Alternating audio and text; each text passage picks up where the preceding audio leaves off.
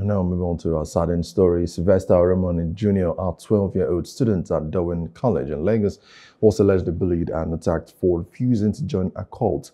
Now, the Lagos state government shut down the school for a coroner's inquest, and the late Oromoni's family sought to redress, and a coalition of groups held a procession rally in Lagos demanding justice for the deceased. What I think this Oromoni case we bring to light is to stop, first and foremost, bullying in schools. Most school authorities don't know, some of them know that there is bullying in school. They turn a left eye to it.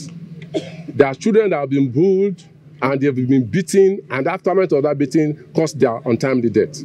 This Oromoni Junior case should be the first and the last that will happen, that a parent send his child to school to say he's in a burden, and the school will just relax and say it doesn't concern them because this person, they are untouchable.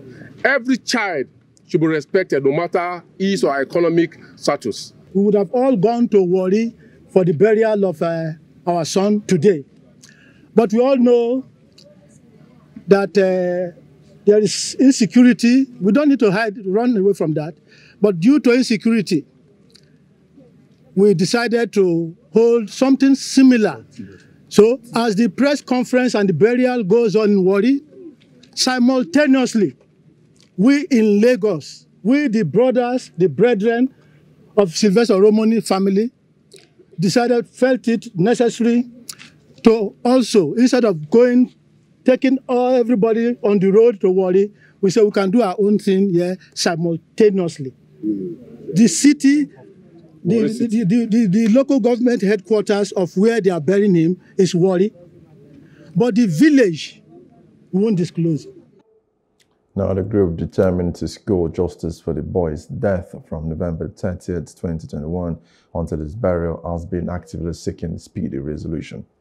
And we believe that with the court, running to the court is the best place, and that this country, I believe, should have respect for the sanctity and dignity of human life. That is why they must not trivialize this issue, this case. Justice delayed is justice denied.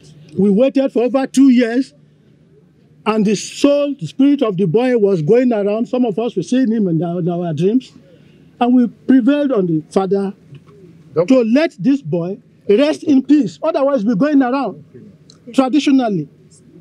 Yes. If it's not laid to rest, the spirit will be wandering, going around.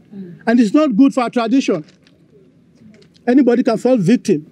If he thinks the parents didn't protect him when he was alive, then they'll be having nightmares. If he thinks the brothers and sisters abandoned him under this circumstance, that his life was cut short, they'll be seeing him in their dreams. Some of them appear in the daytime. So the best way to let this matter rest at this particular point is to bury him so that his soul will rest in peace. Young, vibrant, intelligent boy that left home so healthy, only for the mother to be crying today.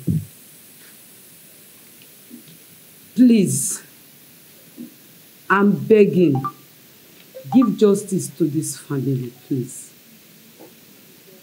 Please. Because every day you see the woman is crying for her son. She's crying every day. She's crying.